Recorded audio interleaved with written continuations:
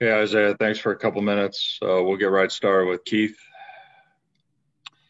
Yeah, Isaiah, what do you remember from this night, falling behind by 25 early, or the 31 to 5 run, or whatever it was to end the third quarter?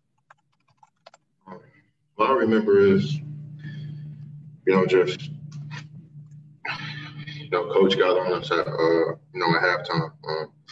We weren't playing hard at all as a group, and we all agreed to that, and we all came out in the second half, trying to make that change, trying to lead around.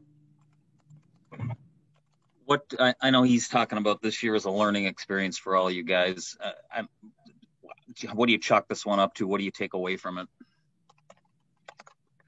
Once it more, we're coming off of back to back, and we just got to come in ready to play. How we started that third quarter, played in that third quarter, that's how we have to be from the start.